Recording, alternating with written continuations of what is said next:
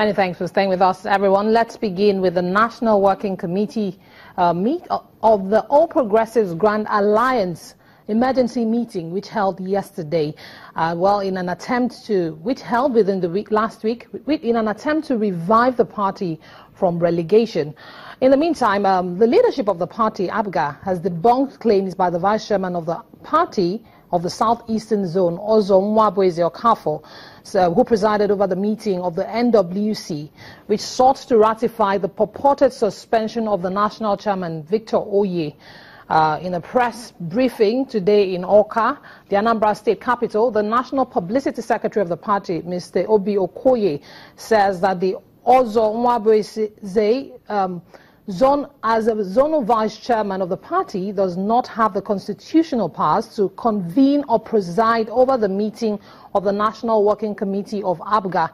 He also maintains that the members of the new National Working Committee remain committed to the resolutions reached at the peace meeting, which was convened at the instance of the national leader and chairman of the Board of Trustees, Governor Willie Obiano, on October the 13th, 2016, wherein members of the NWC collectively committed themselves to the continued growth and development of the party under the leadership of Victor Oye as the national chairman. Well, let's hear what the National Publicity Secretary had to say.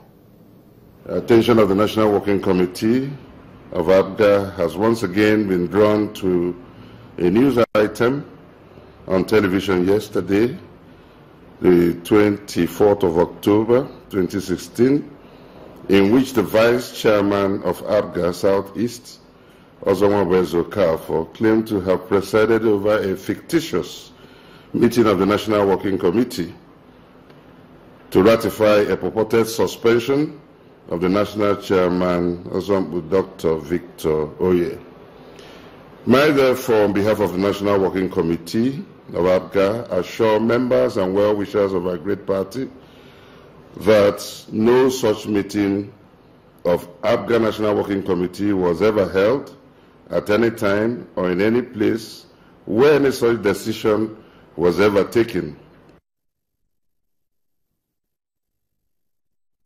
Well, that's the National Publicity Secretary of ABGA debunking the resolutions arrived at yesterday's National NWC emergency meeting. Moving on now, Nigerian state governors have been asked to partner with the federal government in diversifying the economy to check the effects of recession in the country. That was the outcome of the National Economic Council meeting presided over by Vice President Yemi Osinbajo at the presidential villa. The governor of Imo State, Rochas Okorocha, said the council had decided to make agriculture the pivot on which other economic activities resolve. The council cautions the Standard Organization of Nigeria and NAFDAC to take stringent measures to stem importation of what it called low-quality goods into the country. The council also commended the Central Bank of Nigeria for the introduction of the Anchor Borrowers Program to enable farmers increase their yield, while so many resolutions were arrived at the end of the NEC meeting. Well, moving on now. To one of the main topics of the day, Nigeria's former president, Goodluck Jonathan, has been speaking on the arms deal scandal, which involved his former national security advisor. He says that it is impossible for the former national security advisor, Colonel Sambo Dasuki, to have stolen $2.2 billion as being accused by the Economic and Financial Crimes Commission. He was responding to questions after a lecture on youth entrepreneurship at the famous Oxford Union in the United Kingdom. Former President Goodluck Jonathan said, and I quote, they said the national security advisor, Sambo Dasuki, stole $2.2 billion.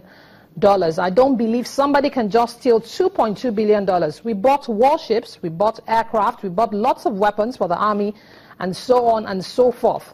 And you're still saying $2.2 billion? So where did we get the money to buy all of those things? He goes on to say, I agree with you that there are issues of corruption in Nigeria since 1960 till date.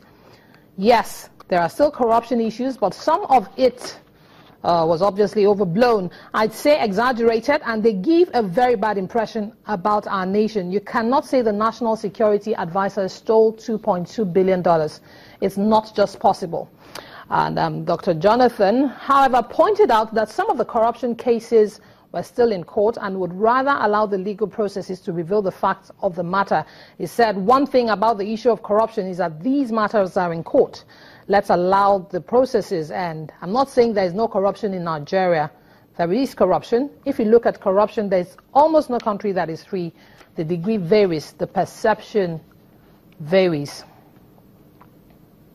Well, we are aware that Mr. Dasuki has been in detention since December the 1st, 2015. He was arrested by the State Security Service for allegedly misappropriating $2.2 billion meant to purchase equipment for the Nigerian military in its battle against the terrorist group Boko Haram.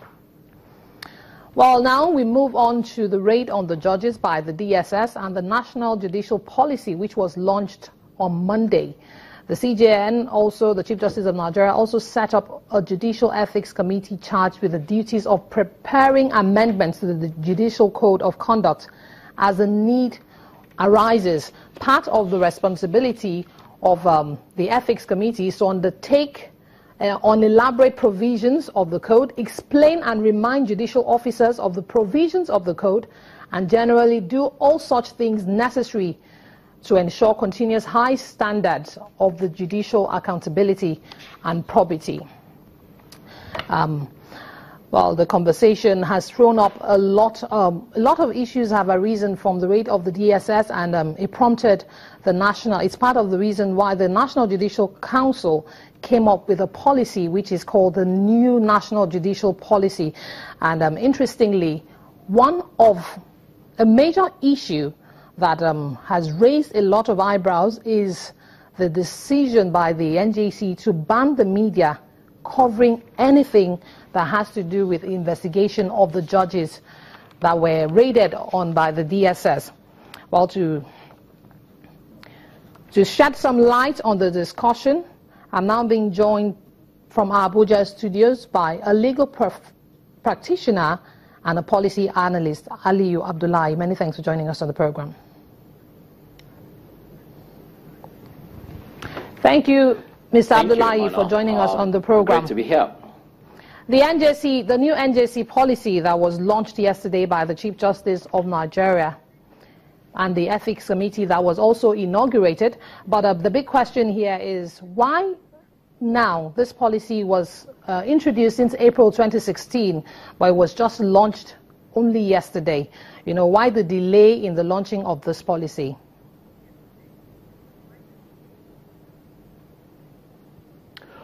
Well, actually, it's not unconnected with the recent happenings in the judiciary, the raid by the DSS on some of the judges' houses and their arrests.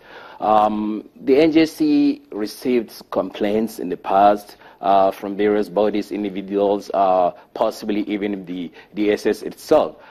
Do they actually act on it, and how speedily do they really act on those complaints? I think this is really where the NJC has to have a reform, and why they feel and think the reform they actually have in their kit has to come up now. But let's not forget, we are actually mixing two issues right now, or even by the polity in the country. There is issues of misconduct, disciplinary issues of judges, which is within the purview of the NJC. But where there is an alleged crime, that in itself, it could be a misconduct on the part of the NJC's mandate, but definitely it's within the state to prosecute, to investigate and prosecute such actions that constitute crimes and offenses. And failure to do that, it will be like we're having two different kind of laws in the country, which we do not really have. We have one law. There is no separate law for the elite or for the judiciary, and one for the common people. The law is one and the same. Where you violate the law, you will answer the law. The state must prosecute on behalf of the country. And that's the case where what we're facing here. Well, at the same time, like I said, that particular elements of that offense, it could actually constitute misconduct on this part of the mandate of the agency. They can go ahead and do it. They may do it concurrently, but that shouldn't actually prohibit the states, the government, from actually bringing those ones to book. Okay, thank you very much, Mr. Abdullahi. Just hold your thoughts. We'll take a moment, and when we come back, we'll take a look at, is this the right time for this policy to be coming? And then why does the NJC seek to bar the media from covering proceedings that involve judges or that involve members of the judiciary? Is this a right move? And is this the right time for such a move? Stay with us for details.